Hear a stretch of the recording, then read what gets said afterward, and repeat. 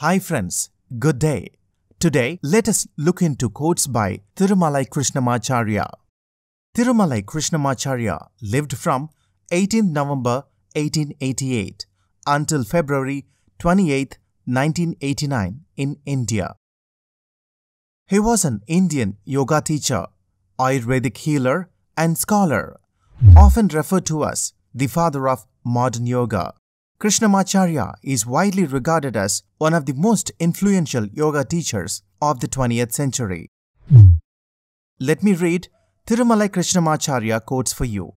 Before we go in, please subscribe for more videos. Click the bell icon for updates. Let your speech be true and sweet. The moment I say I am a yogi, I am not a yogi. How we feel during the action is the quality of the action. No one is wise by birth, for wisdom results from one's own efforts. Regulate the breath, be happy, link the mind with the Lord in your heart. Master your breath, let the self be in bliss, contemplate on the sublime within you. Action with an unclear mind is a circuitous route. Action with a clear mind is a straight route.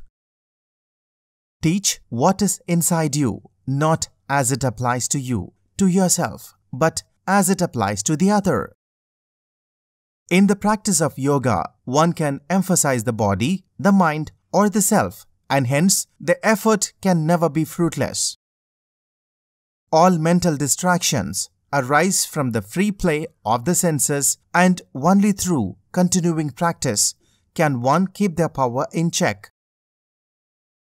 Knowing all objects to be impermanent, let not their contact blind you. Resolve again and again to be aware of the self that is permanent.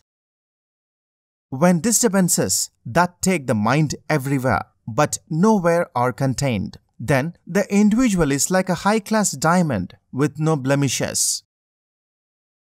Rid your body of its impurities. Let your speech be true and sweet. Feel friendship for the world and with humility seek wealth and knowledge. Why do we need money beyond a point? If we are free of ill health, enmity and debt, is that not enough? Too much money only leads to less peace. Never be in debt. Never reside near enemies. Never trap your body through disease. Never forget the Lord with his consort who resides in the heart. In order to discipline the mind, we need to develop a mental practice that clearly reveals the distinction between the nature of spirit and matter. Inhale and God approaches you. Hold the inhalation and God remains with you. Exhale and you approach God. Hold the exhalation and surrender to God. Where is the delusion when truth is known? Where is the disease when the mind is clear? Where is the death when the breath is controlled? Therefore, surrender to yoga. Impurities in the heart cause mental agitation, anxiety, lack of direction, anger. This agitation, in turn, affects the body, sometimes making it impossible to sit still even for a few minutes. Nowadays, the practice of yoga stops with just asanas. Very few even attempt dharana and dhyana, that is deeper meditation, with seriousness. There is a need to search once more and re-establish the practice and value of yoga in modern times.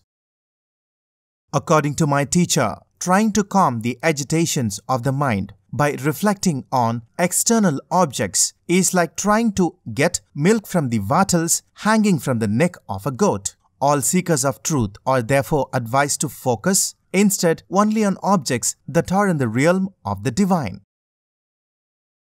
Please do mention in the comments which quote you like the best. Thank you so much for watching. Please like this video and do share.